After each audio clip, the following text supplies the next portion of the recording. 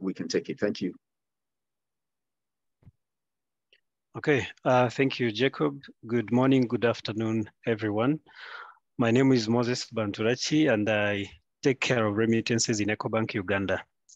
We've been quite fortunate to work with Senfree, the supporting team that have helped us, one, in identifying the KYC and CDD challenges that we are facing as a country, but of course as a market.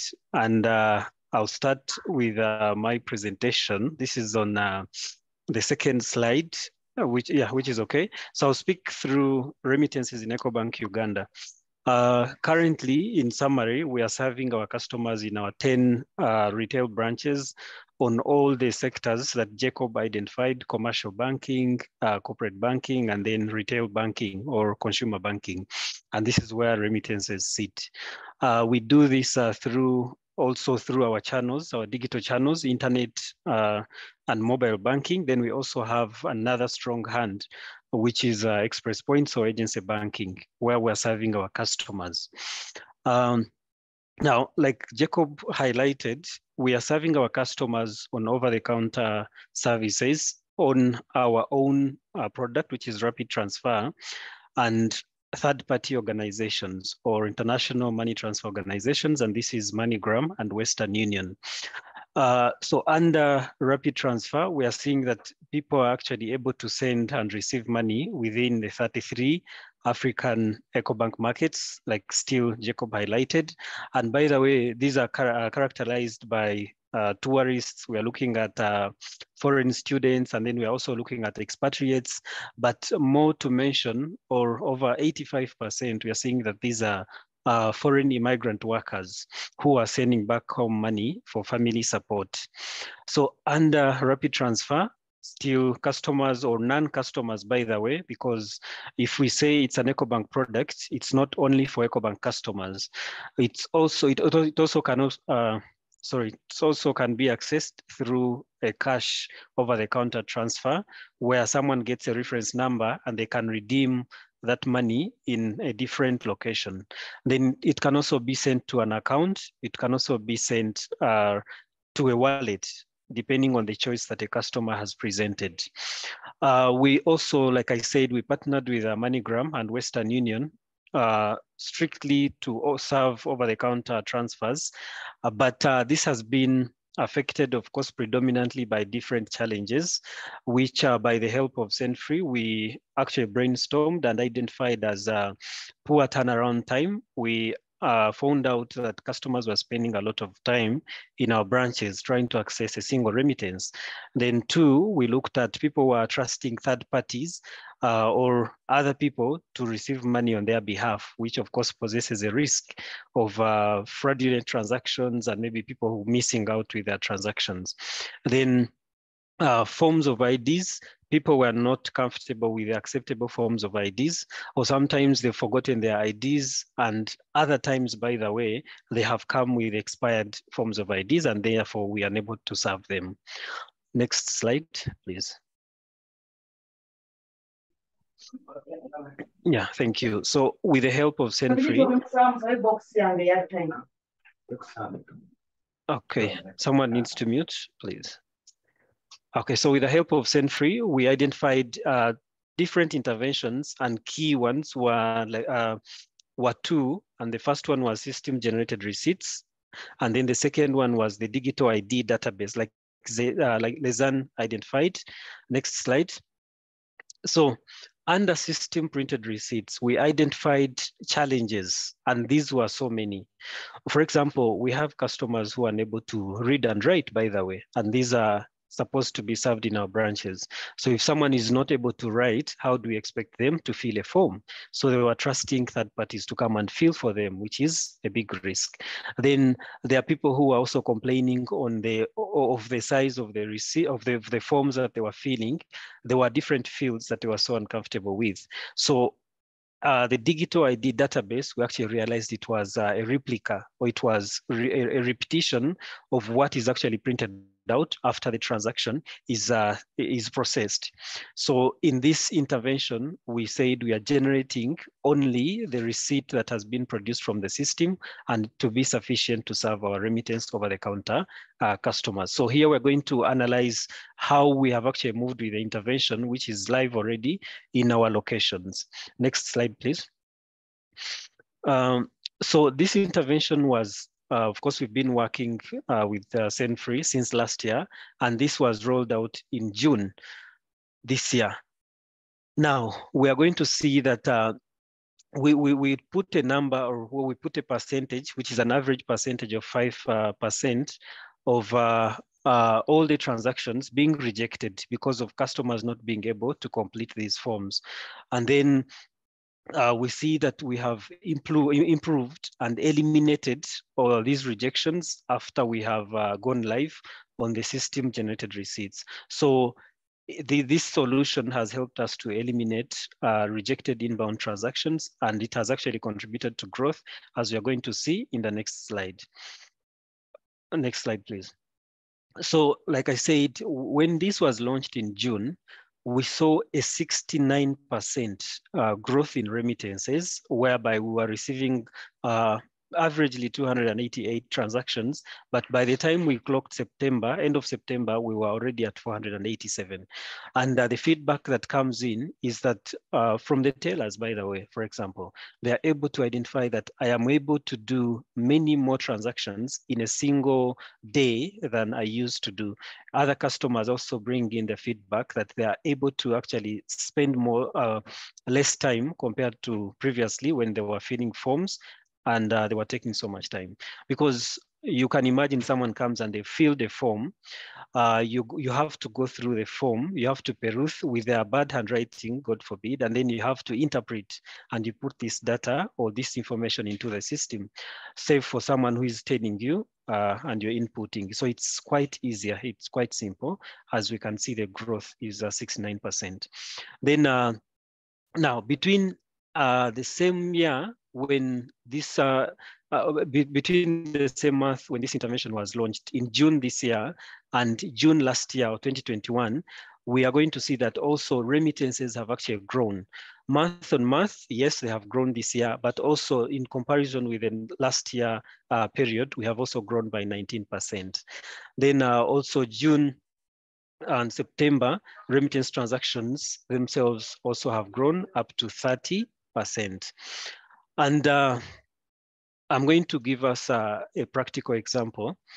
When someone has come to the branch, we realized that the time that they were spending to fill a form was averaged at around 10 minutes. And then the time that this teller has also spent to process the transaction to interpret the form that the customer has filled was also averaged to be around 20 minutes or less, or 15 minutes. So averagely, we are looking at 25 minutes. So if we have eliminated the form, it means we have saved 10 minutes of the customer, of the turnaround time that the customer is going to spend in our branch.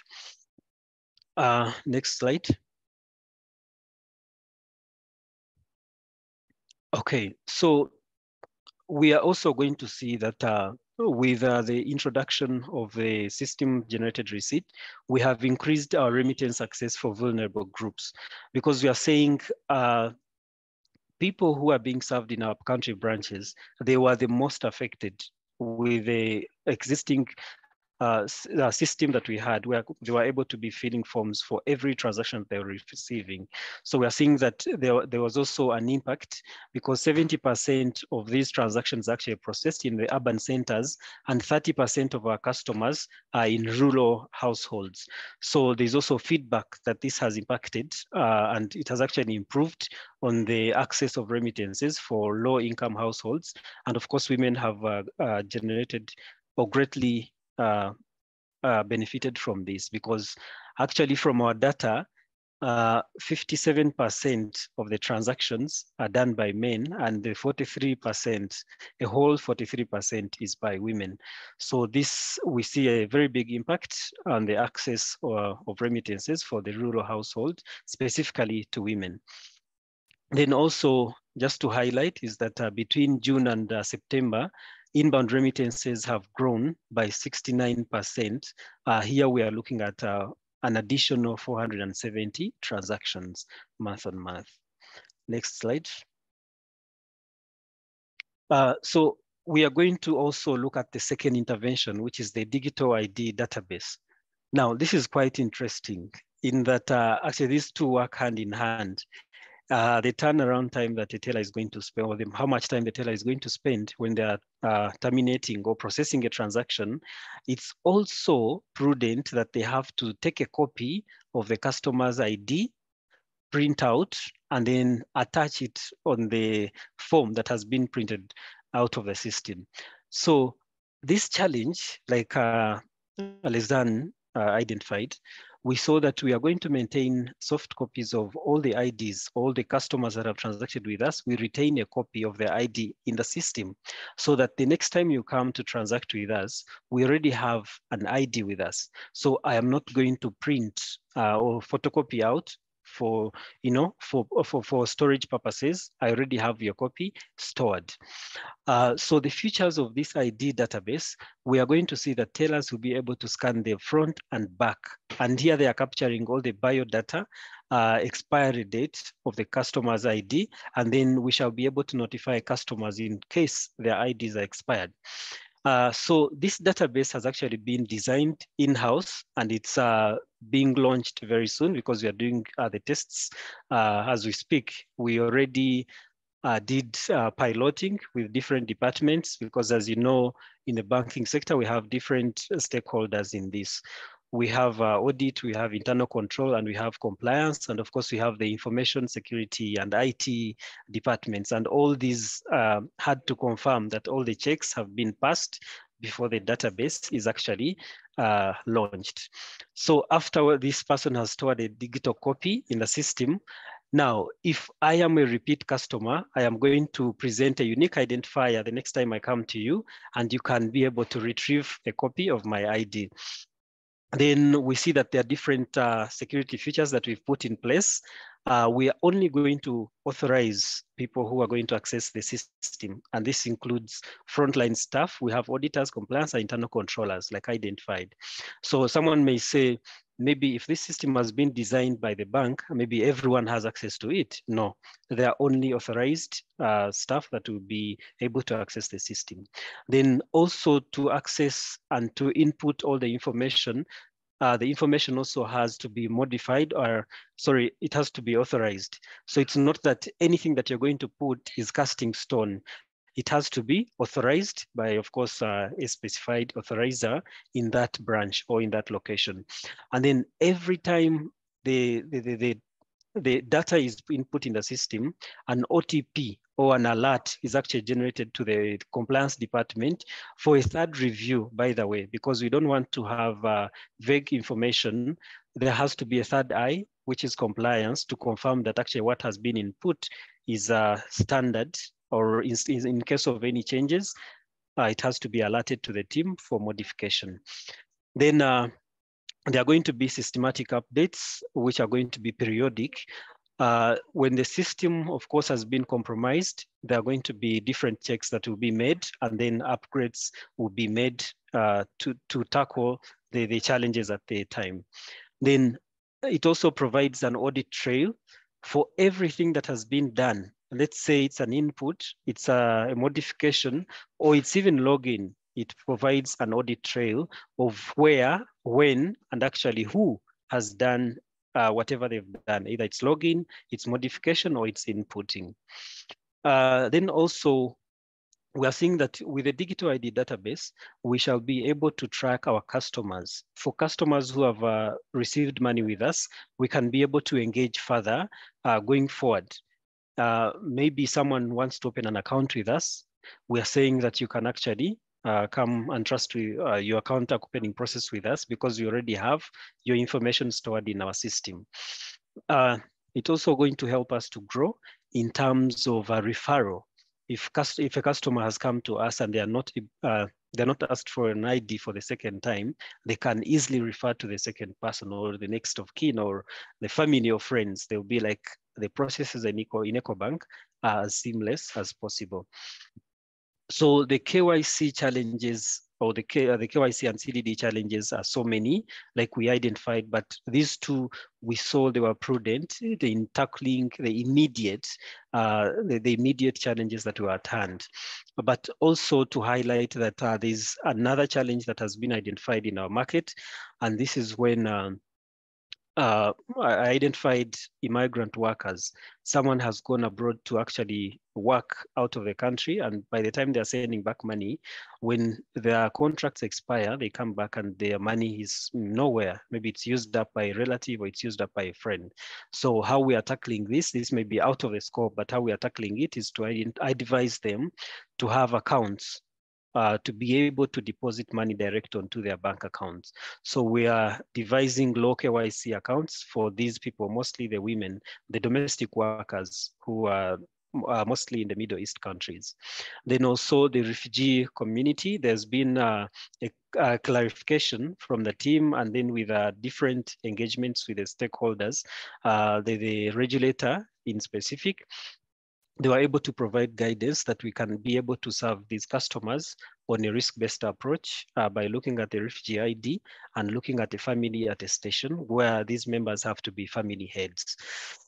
Yeah, that's my presentation in summary. Over to you, Alizan.